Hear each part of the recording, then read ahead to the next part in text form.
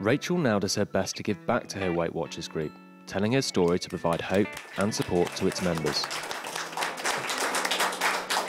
Now, if you look at the pictures, I know that you've seen them, those of you who've been members before, but some of you new people, if you come up and have a look at these before pictures of Rachel, you won't believe it's the same person. And I remember when your entry form arrived, Rachel, and it was a lot of wow, a lot of wow factor looking at that.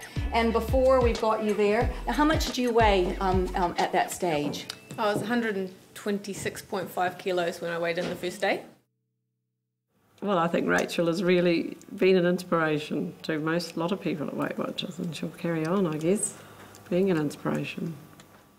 And Rachel's advice for those who want to lose weight? You have to really want it. Grab hold of it with both hands and don't give up.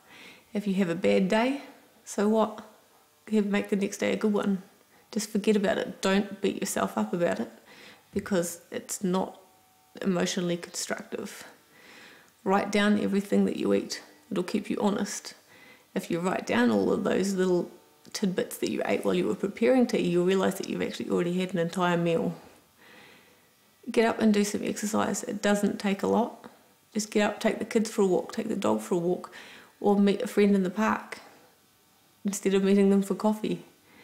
Just little bits and pieces like that, and having good quality non-stick cookware in your kitchen and getting rid of all the garbage out of the cupboards. You just have to prepare yourself, get organised, and be honest with yourself. It took time, discipline, and the motivation to change her ways for good to get Rachel to where she is today. But although the journey was hard, Rachel couldn't be happier she made it. I feel I am a completely different person. There is no resemblance between me, physically or emotionally, the person that I was before and the person that I am now. My family doesn't recognise me. My grandfather had to look twice when he saw me for the first time in about a year, and then burst into tears and cried all weekend. I have clients come and visit me at work, and because they haven't seen me for months, they'll walk into reception and ask me where Rachel is.